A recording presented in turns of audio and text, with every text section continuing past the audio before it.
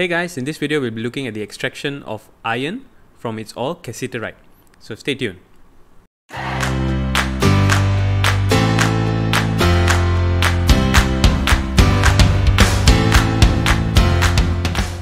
Before we get into extraction of iron, let's just take a quick review of the different methods of extracting metals.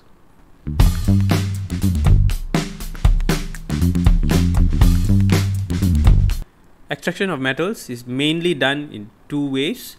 One is by electrolysis, and these are metals that are more reactive than carbon, higher than carbon in the reactivity series of metal. I've done a video on reactivity series of metal if you want more details. And the other way is by heating with carbon. This is normally done in a furnace, such as a blast furnace, and these are for metals that are less reactive than carbon. Let's get to tin.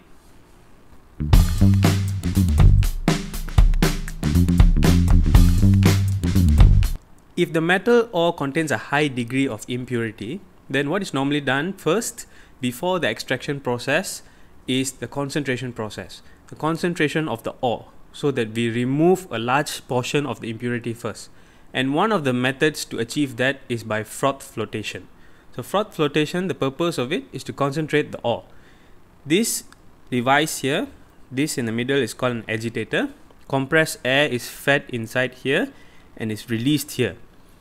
Now let's look at the parts. First, the ore is crushed and put into water together with frothing agents such as pine oil. So this helps the froth to form, the bubbles up here to form. And this is called the agitator. The compressed air is let out through the outlets here, which creates the bubbles. Here is the froth, and the froth is where the concentrated cassiterite will be. The principle here is based on the wettability of the ore. I'm not going to get into detail there, but what you need to know is that the ore will stick around the bubble and will float to the top, and what is left is the impurities. The impurities here, like such as sand and soil, will sink to the bottom. So this is how they separate out the ore from impurities. This ore here is still not pure. It still contains other impurities. Impurities are such as carbon and sulfur. They are still here.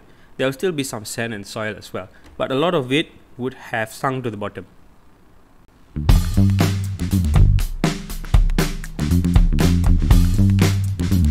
The next step is called roasting. Roasting is simply burning in oxygen. So what happens is the other impurities such as carbon and sulfur burns in oxygen and burns off because it becomes gas. Carbon will react with oxygen to form carbon dioxide. Sulfur will react with oxygen to form sulfur dioxide, and these gases will be released. And so what is left is a purer version of the cassiterite, of the tin 4 oxide.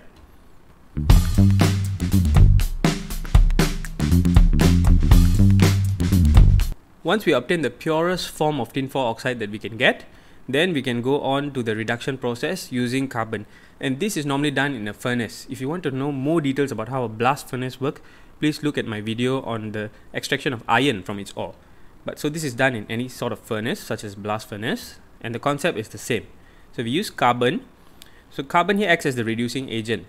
When it reacts with carbon, tin comes out, and carbon monoxide and carbon dioxide are produced. Carbon monoxide also acts as a reducing agent here to reduce the tin 4 oxide. Tin comes out and carbon dioxide is produced. So here you can look at carbon. Carbon becomes carbon monoxide or carbon dioxide. Carbon here has gained oxygen and therefore it is oxidized. Carbon monoxide becomes carbon dioxide. So again it gains oxygen and so it is oxidized. Since it itself is oxidized, it acts as the reducing agent. It steals the oxygen from the tin 4 oxide. And so tin 4 oxide will lose oxygen and become tin. So tin 4 oxide is reduced, and since it itself is reduced, it acts as the oxidizing agent. That's it for this video, guys. I hope you've learned something. If you have, please don't forget to hit the like button. It really does help to support me and my channel. And if you haven't subscribed yet, please do subscribe. I will be producing at least one video a week. I'll see you in the next video.